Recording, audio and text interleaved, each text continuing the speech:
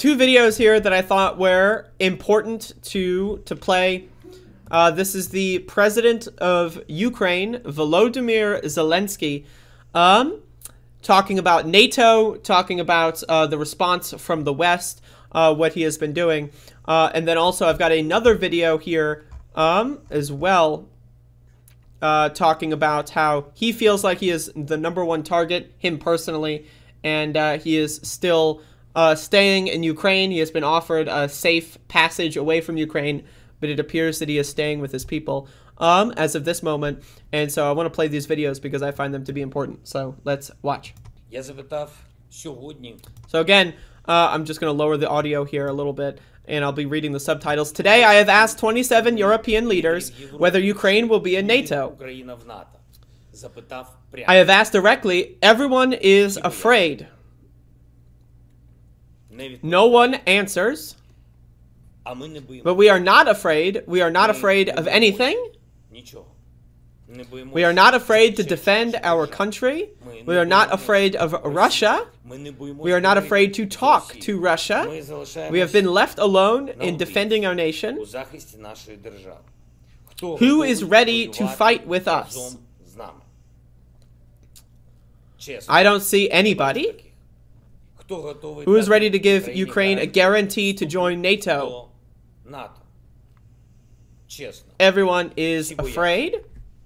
So, that's an important statement because it's true. Now, whether or not you have critiques of NATO, a lot of critiques of NATO I find to be valuable. But at the end of the day, if Ukraine wants to join NATO, if the people of Ukraine want to join NATO, why not let them join NATO? NATO is not, some like fungus that's growing on the wall. At the end of the day, people feel either safe with Russia or they feel safer with NATO.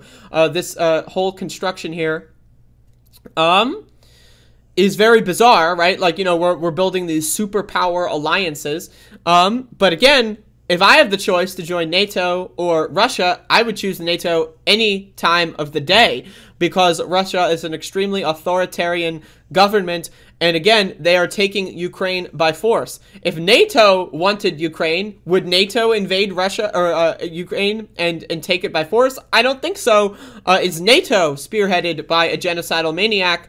I mean, you could make the argument, right? That some of the presidents that orchestrate NATO are pretty genocidal. I would say probably every president in the United States history is pretty genocidal. That's true. But again, it needs to be understood that the imperial aggression here by Putin is extremely severe, and it's not going to stop with Ukraine. There's no reason. I see absolutely no reason why Putin would do something so destructive and then stop at Ukraine. Okay, so he's going to take over Ukraine and then chill?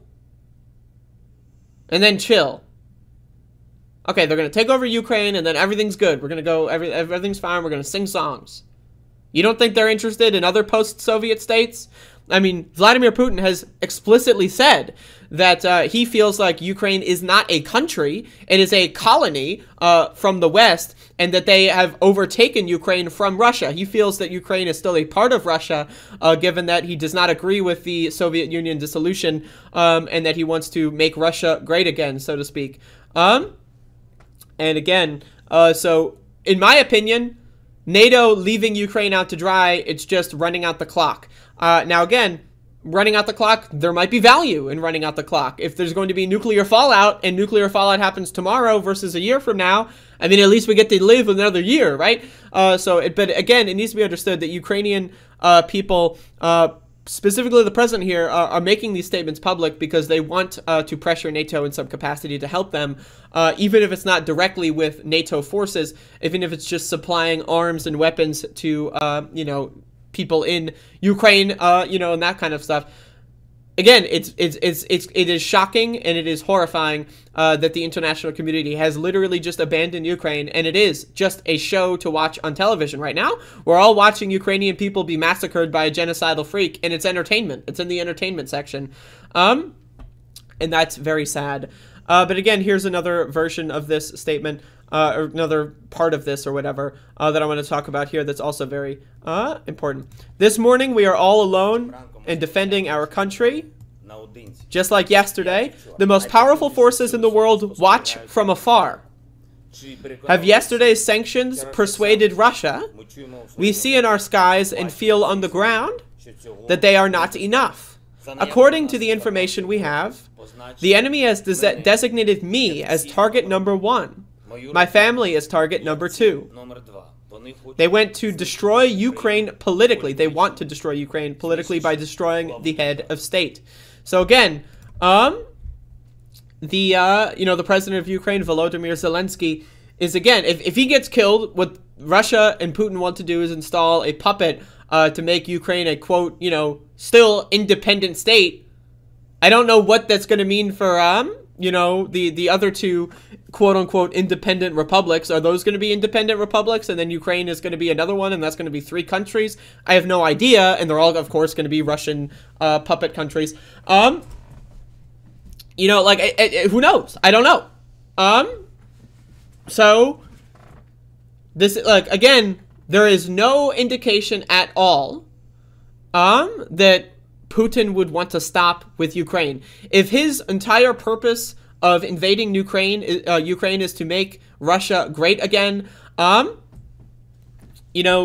there's no reason why they wouldn't do so with the other post-Soviet states. So, it's not good. It's not good. And you can see very clearly that Zelensky is very, very, very much so pushing NATO in the direction of helping out Ukraine more.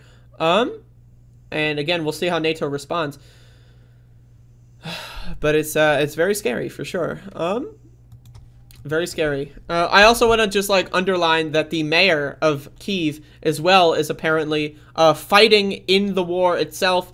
That's another thing. The Kyiv, I believe, is the capital of Ukraine, if I am correct, and the mayor of the capital city is taking up arms and fighting in the war. Obviously, political leaders have the opportunity to escape more so than average civilians, but it appears that even the political leaders of Ukraine are standing their ground and doing their best in this scenario, which is pretty. It's good to see that. So there you go.